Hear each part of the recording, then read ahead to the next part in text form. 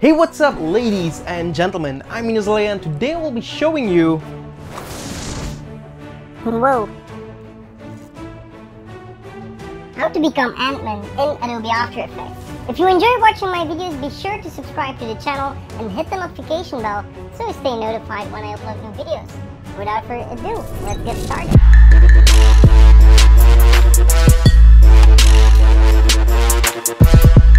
While I was making this video, I was thinking to myself, what would Peter McKinnon do if he had this power? Then that's what I'm talking about. Some good coffee right here. If only I could have some more. Wait a minute. I think I just got an idea. Now that's what I'm talking about.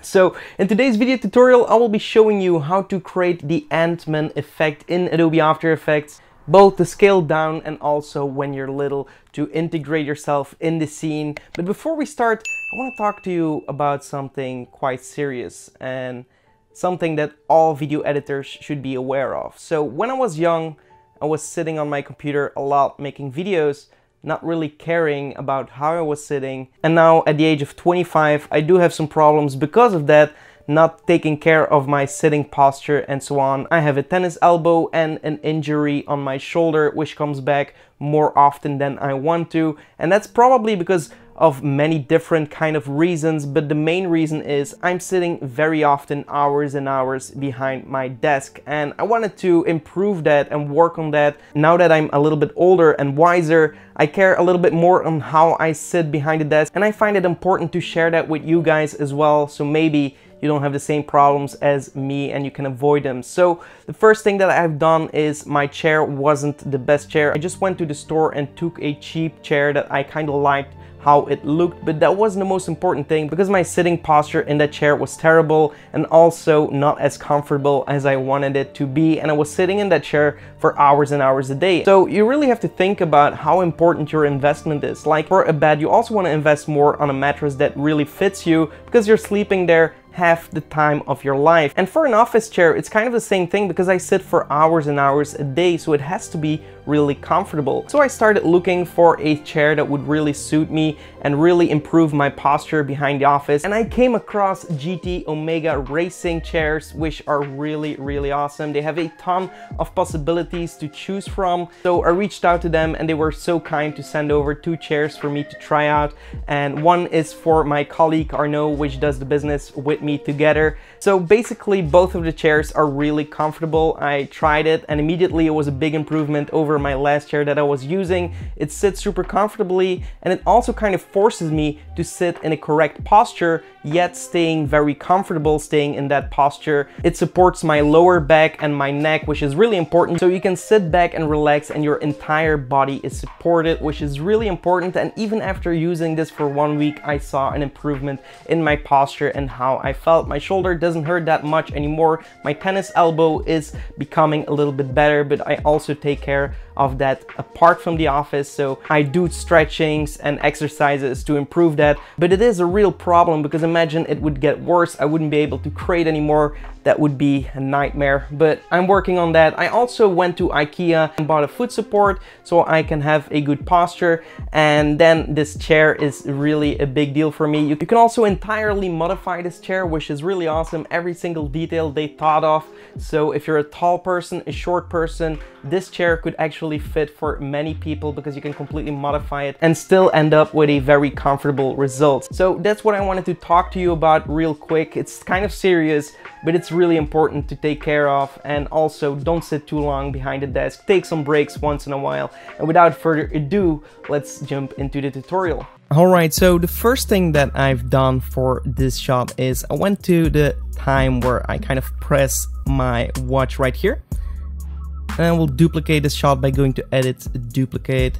Then I'm going for the Roto Brush tool and I will double click on that layer and brush myself out here. So just really paint over your body like that. And then hold Alt to remove parts.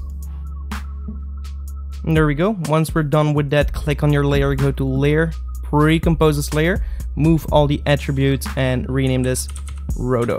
Then I'm going to right click on that layer for time and freeze this frame, and then I'm also going to trim this layer until here. For this layer, I'm also going to duplicate it one more time, so the original footage, edit, duplicate it. And we're also going to trim this one till where it ends here.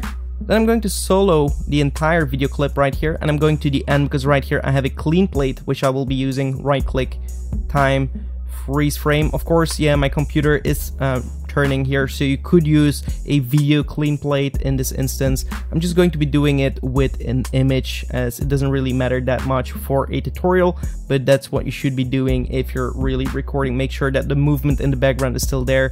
So I'm going to unsolo this here, and now what we have is basically a intro video which ends right here, and then the roto. If you can see, if we solo this layer, we just have rotoscope myself out here very fast.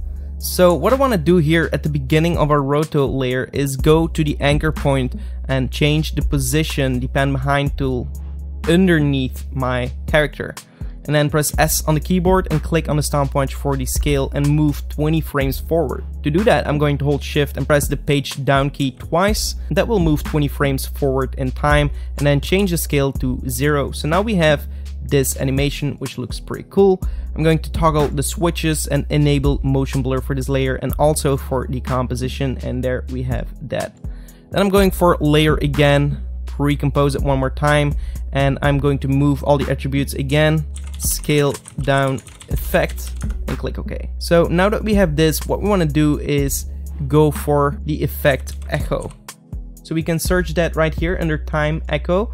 We can apply that to our layer, and we can just simply increase the number here, also increase the decay, or decrease it actually, so we have something like that, and also offset the time a little bit, and now we get something like that going on. And basically we're already at the end of our effect.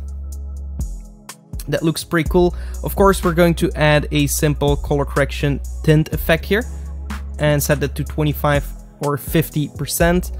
Then go for effect, blur and sharpen, and add a Gaussian blur to blur out that kind of echo a little bit more, so we can increase this number quite a little bit.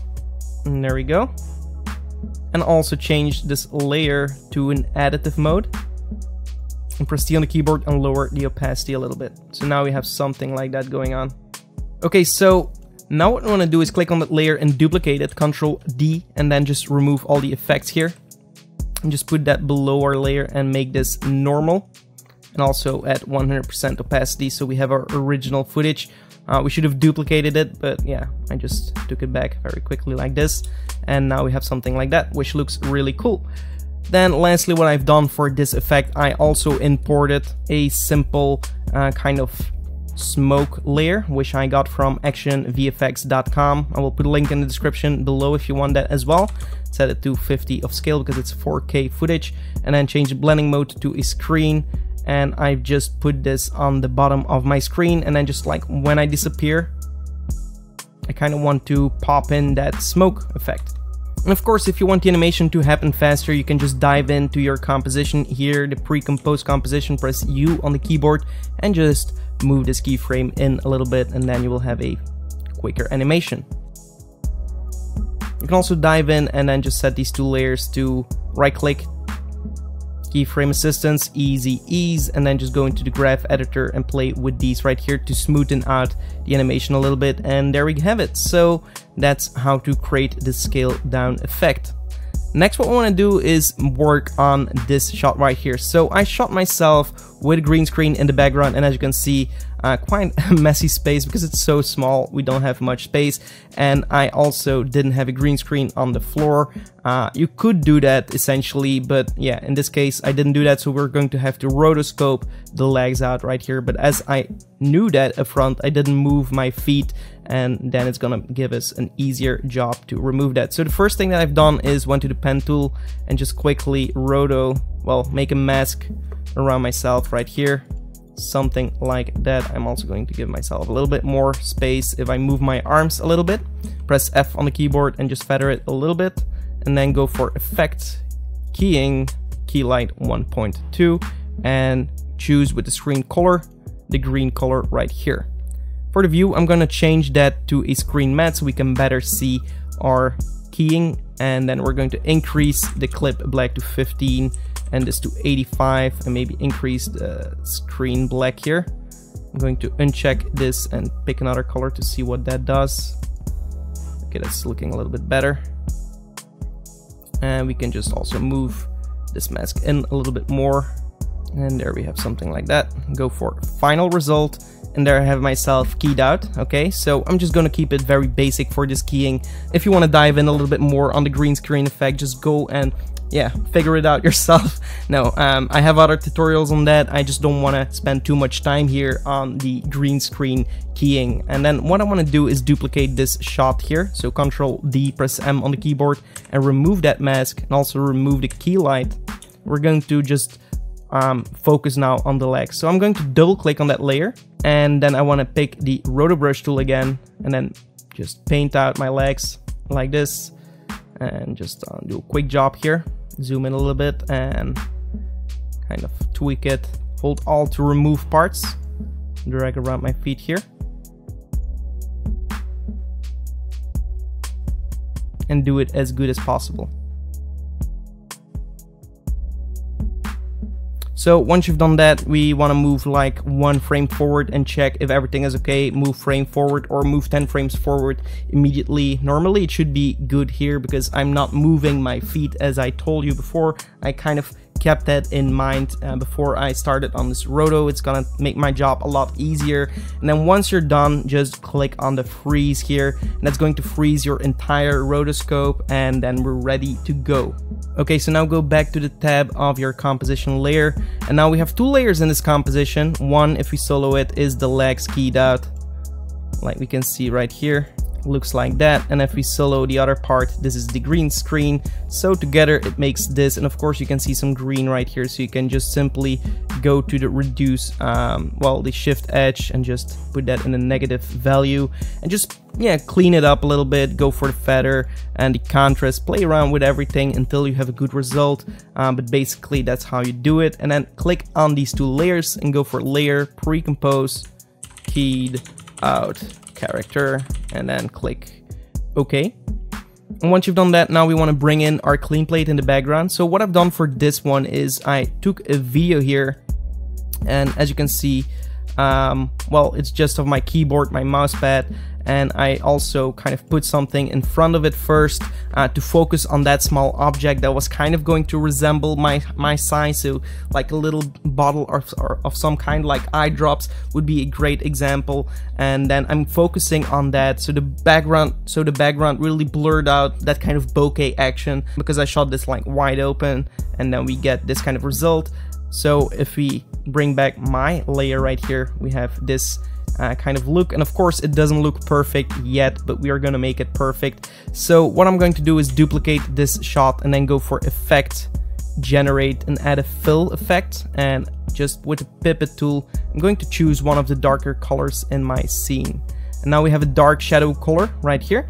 I'm also going to toggle the switches and make this layer a 3D layer, and then move with the pan behind tool this to the bottom here. And then I'm going to press W on the keyboard and then just rotate it on the floor, and then rotate it on the Z space, also on the Z axis, to get some kind of shadow cast. And I know my shadows are going in that direction, so that's something you should check before you're making your shot. And then go for effects, blur and sharpen, and Gaussian blur, and just increase that quite a bit, something like that. And then also I want to go for my mask tool and just mask out this part here, subtract it, and then press F on the keyboard to feather it out a little bit, so you get something like that going on, which looks pretty cool. Okay, so my feet, of course, I didn't key them out very good in the first place, but to kind of hide all the imperfections, what I also like to do is create a new solid layer, and also use again a dark color of the scene. Click OK, and then disable this layer, and then with the pen tool I'm just going to drag around my feet like this, and this is going to create some kind of ambient occlusion effect on my feet. So I'm going like that, and there we go. And then I'm going to enable this layer again, press F on the keyboard, and kind of feather this a little bit and put this below the other layer. Also make sure that the shadow layer is below that layer as well.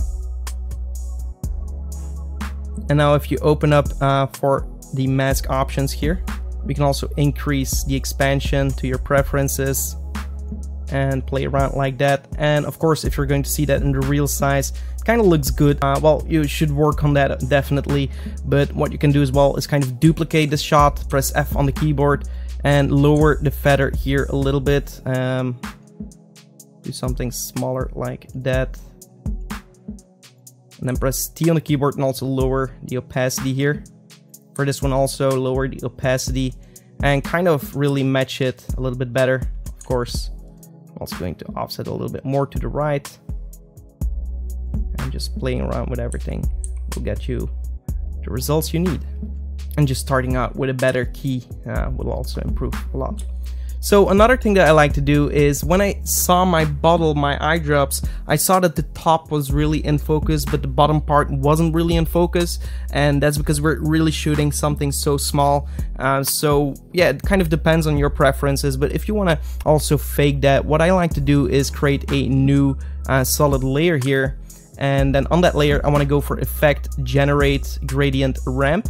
And everything that's white is going to be affected, everything that's black isn't. So I'm going to make my blacks white and my white black so the top part is in focus.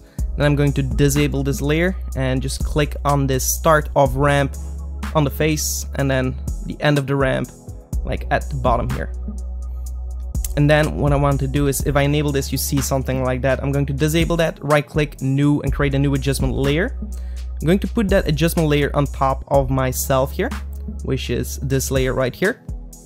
Go for Effect, Blur and Sharpen, Camera, Lens Blur, and I'm going to use a blur map here. So I'm going to select that adjustment, well, that solid layer on top here. And you could of course name everything to have a little bit of an easier time doing this. And then also select Effects and Masks. Now if we're going to increase this kind of like a lot, you're going to see that I actually had to do the opposite. So of course everything that is white is going to be affected, so the top part shouldn't be affected and the bottom part should be affected. And now you can see what I'm trying to do here in something like 15, and also repeat the edge pixels, or like 7. But that's also going to help a lot with like fixing the problems here. And of course these are like way too intense, so I'm going to lower the opacity here quite a bit. Also for the original shadow, you can also lower the opacity quite a bit.